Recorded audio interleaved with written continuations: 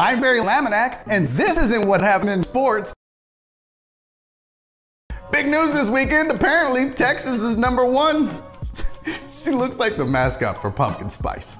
During their 45-10 loss to Clemson, Virginia Tech sprinklers just unexpectedly went off without warning. The team swears that never happens to them. Texas State's Division I basketball team lost to NAIA Catholic school Our Lady of the Lake, who is now changing their name to Bitch Slap River.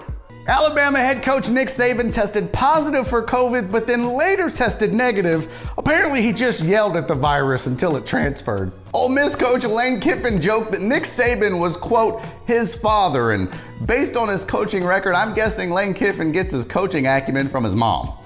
Oh look, it's the Father, the Son, and the Holy Ghost. In Oxford, Mississippi, fans booed when Florida and Ole Miss took a knee for a moment of unity.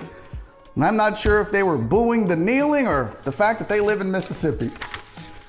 It looks like Ole Miss started their 2020 season in 1958. During a conference call this week, Ole Miss head coach Lane Kiffin was reportedly heard flushing the toilet, which is probably the closest Ole Miss will get to being #2, but come on.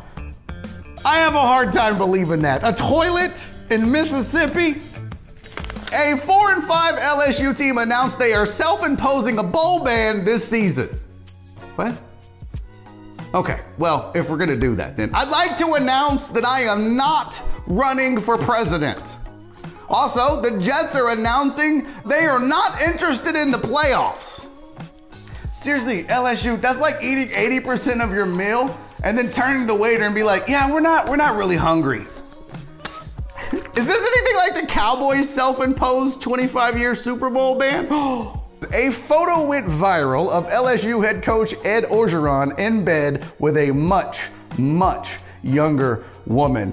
Well, looks like coach decided to give her a full ride. They say love is the universal language, which is good because she won't be able to understand a word he says. During their 55-17 loss to Alabama, LSU head coach Ed Orgeron slammed his headset on the ground in anger. I guess he's used to being up 38 off the field.